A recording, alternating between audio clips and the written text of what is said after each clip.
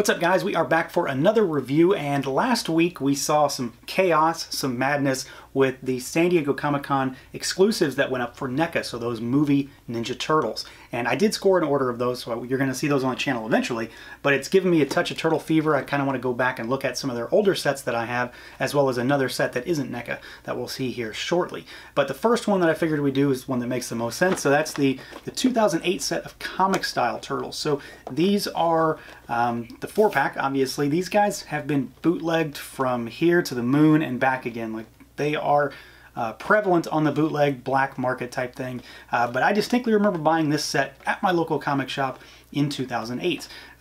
They came out in various other packaging, clamshells, the tube packaging, with different things. So these are just basically the turtles with their weapons. There are other things that come with some of those different versions, and then there were exclusive versions too. But this is the one that I have, and I've had it for a very long time. It's never really been on display either. It has been opened. I used to display it at work in my office. But as far as this set goes, you've got the 4 turtles here on the front in the window, and you've got some turtle art on the front, some comic style artwork with the baby turtles, and then the turtles here on the side with that comic style logo. And then on the back, you've got a product shot of the turtles along with some more comic style artwork. So it's very much a comic centric pack here, and I'm actually pretty excited to tear these guys back open again and take a look at them. So let's get to it. Alright guys, and here they are out of that box, and like I mentioned previously, I haven't had these guys on display out of the packaging for quite a while. They've just been in that box, in storage, kind of taken up space for a long time, but I want to get these back out. They're going to go in one of my cases at some point once I get that turtle display going, but I'm really excited to actually play around with these, and getting these in my hand make me realize just why I bought these in the first place. They do look absolutely amazing. Like I mentioned though, these are just one of a few versions of these turtles. So, you know, we've got Raph, Donnie, Mikey, and Leo here, but these are just kind of the base turtles. So there was the clamshell packaging that had, I think they had bases with them. There was the tube packaging, and I think those had the bases as well as some baby turtles. There is a New York Comic-Con set of these 4 turtles. It comes in a similar box, a 4-pack box, and it has the baby turtles as well. I think it also has the bases. Someone correct me if I'm wrong on this, because I don't own those. I don't really know. There's just a lot of versions and a ton of bootlegs out for these. And then there was the San Diego Comic-Con exclusive set of these, but they're black and white because, you know, the Turtle comic book was originally in black and white, so that was the kind of the shtick for that initial push. There are also, like I mentioned, bootlegs out there for these, tons of them, and some of the key giveaways is that a lot of times those bootlegs will have the color-coded bandanas. They won't be red, they'll be their signature colors from the cartoon. So that's neither here nor there, though, so we will look at these individually. They're all basically the same for the most part, but they have a little bit different in terms of sculpts, and of course they've got different weapons. But let's kick it off and take a look at articulation. I've singled out Donatello here for articulation purposes. We're just going to deal with one because they're all the same in terms of joint systems. So we've got a ball-jointed head, sits on top of that long turtle neck. You can bob it side to side and up and down, and then you can rotate it as well, so it's got a swivel. But the neck is also articulated. Where the neck meets the collarbone, it will rotate and hinge. So there's a wide range of possibilities in terms of how you want to move that head and neck around. Very nice. The shoulders and arms can move all the way out, so about 90 degrees. We can swivel them there. We can swivel the bicep. We got a single joint at the elbow, and we've got a hinge and a swivel at the wrist. The legs can do full splits. You can kind of swivel inside that joint. You can kick forward, you can kick back a little bit. We do have double jointed knees. They don't go back too terribly far. I mean, it comes down to the fact that the ankles on these guys are absolutely huge, the shins. And then we do have a hinge at the ankle as well as a slight rocker. It's not a whole lot because, again, I mean, look at those feet. They're humongous. So they kind of take up a lot of that joint system space there. But the rocker is present. It's just not all that useful.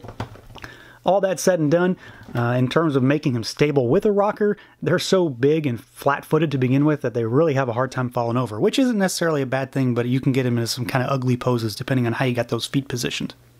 Now, as far as their overall design, the look, the feel, the aesthetic, paint, sculpt, all that stuff, I think these guys are pretty rock solid.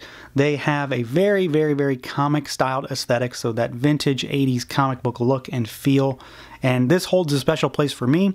This isn't everybody's turtles. You know, a lot of people's turtles my age are the cartoon, but this is something that I have grown up with. I know this design. I know these turtles, and they scream that vintage look, and I think they're very faithful recreations in figure form. They are all very, very similar. So in terms of their overall look and feel, they're all very, very similar in terms of what they offer. Most of the line work, the paint is all very, very much the same. And they share pretty much the exact same sculpt with a few minor differences. Obviously, Leo here has his scabbards on his back. He is the only one that has any weapon storage, so you can take those swords out and pop them in the scabbards and they sit there just fine. But I really, really dig the line work on these. They look like they have some incredibly detailed comic style ink wash on them. So I really like that. It pops. It looks really, really vibrant, even for it being kind of a tan and black color scheme with those belts and the pads. There is a lot of black wash on these figures inside of their musculature. So there's black wash or black line work inside of there, especially on the shells. Just take a look at the shell work on that. They look fantastic. They're all very, very similar, though. For the most part, they have kind of the same nicks here and there. I think they are the same thing. You can tell that there are some differences with these figures from what you might expect to get from other turtles, though.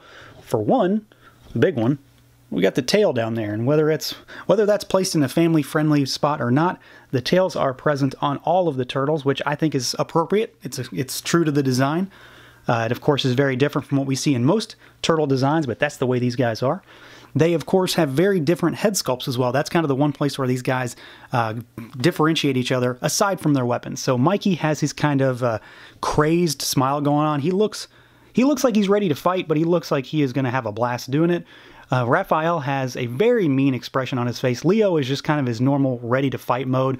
Donnie over here, though, has the one that is kind of the odd man out. You don't see his teeth, but he very much looks like he is just tired of whatever is happening right now. He's ready to get it over with, or he's about to lay somebody out.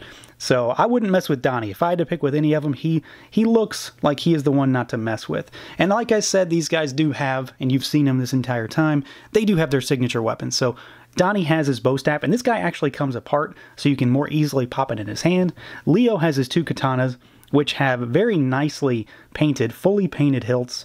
Raph has his size, and you can do two different methods of having him hold him. You can have it where he's gripping the inner portion of the blades, or you can have him hold it by the handle, which I always dig this particular style of holding it. I don't know why, I just think it looks cool. And then Mikey has his nunchucks, and they do have real metal chains, and you can get him posed with the nunchuck under his armpit, which is one of my favorite poses for that.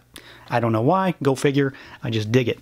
So in terms of the overall look and feel of these figures, I'd be really hard-pressed to have any true issues with them. The only one thing that I have to mention, and I don't know if it was a problem with the figures in general, or maybe if it was just mine, but on my Mikey figure, when I first pulled him out, and I don't know if it's easy to see or not, you can see that the knee pad stuck to the ankle or to the shin, and it pulled some of that paint off. I'm sure I could scrape that off. I just never have, and now I can mention it. Obviously, it doesn't matter 10 years later, but that was just a thing. Other than that, though, these figures are pretty much flawless for me, and I think they look 100% like what anybody would expect a comic-style set of Turtles to look like. So I suppose at the end of the day, this review could have just been, you know, these figures are awesome. I am ecstatic that I got to play around with them again, and I'm really glad that I bought them 10 years ago. But honestly, that's kind of where I'm at with these. They are fantastic toys. I was pretty much head over heels when I got these things 10 years ago, and it's been a great, fun time getting them out and playing with them again. And now they're going on display for at least a long while. I would urge anybody who really, truly loves this style of Turtles to track these guys down. You are going to pay a hefty price at this point because, again, they are so old, but bootlegs are out there, and also beware of those.